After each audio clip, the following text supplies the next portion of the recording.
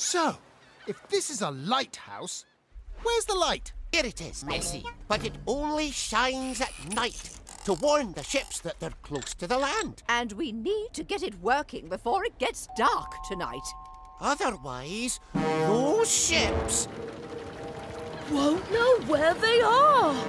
Oh, no! See the mountain over there? They call it Mystery Mountain. Somewhere in the heart of the mountain is a glowing light that never goes out. Perfect for our lighthouse. Sounds exciting. Mystery Mountain, here we come. Bala, bala, boom, boom!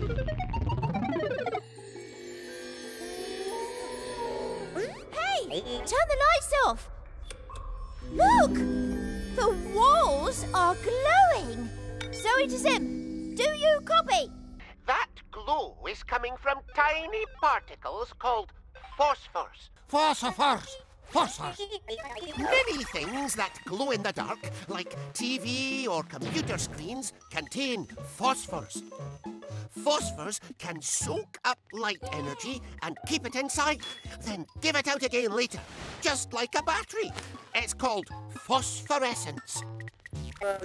We can use this for the lighthouse. It doesn't look bright enough. There must be something else in the mountain that's glowing. And hurry, it'll be dark soon.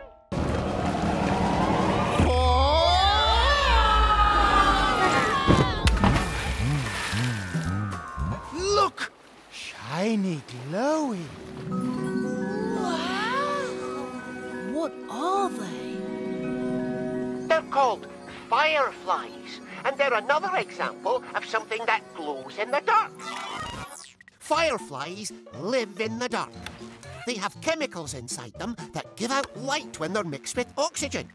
Some species can flash on and off at exactly the same time. Thousands of them. Interesting, eh?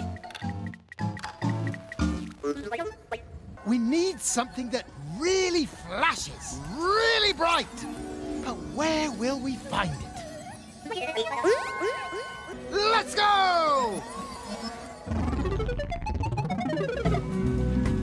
Now the ships can be safe in the dark. Thanks to phosphorescence. Doesn't use electricity and never runs out. You're brilliant, Fireflies. Time I was going home. Bye, everyone. Bye, Leslie. See you soon.